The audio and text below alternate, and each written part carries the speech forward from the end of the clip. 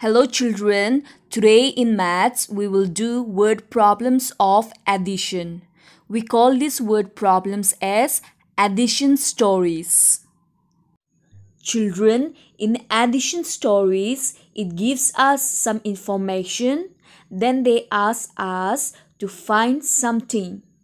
We have to understand clearly what the information given is and what we have to find out.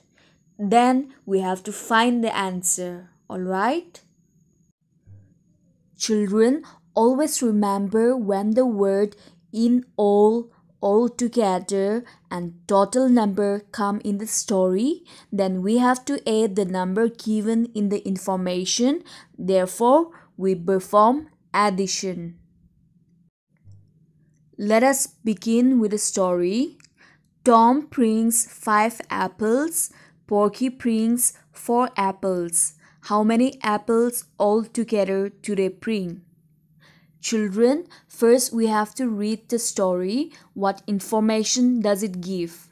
Here Tom brings 5 apples and Porky brings 4 apples. Now let us see what we have to find out.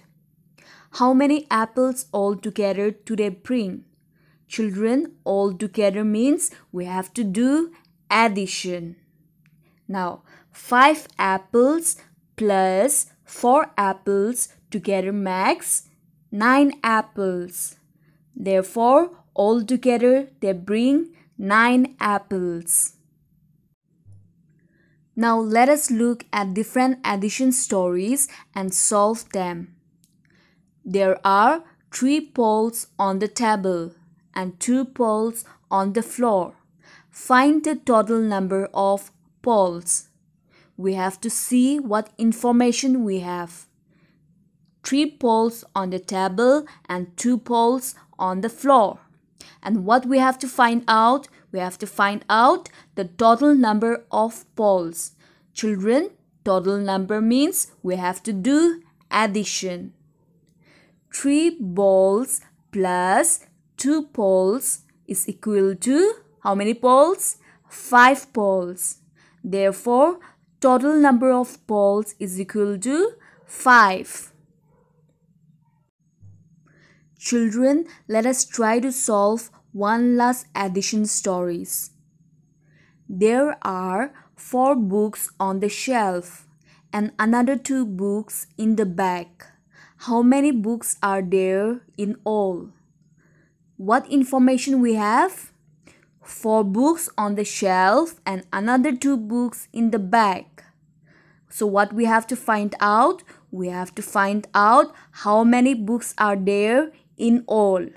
Children, in all means we have to do addition. 4 books plus 2 books altogether we have 4, 5, 6. 6 books. So therefore, there are 6 books in all. I hope everyone had fun reading the stories and solved the addition problems. Yes? Alright children, that's all for today. Thank you and have a nice day.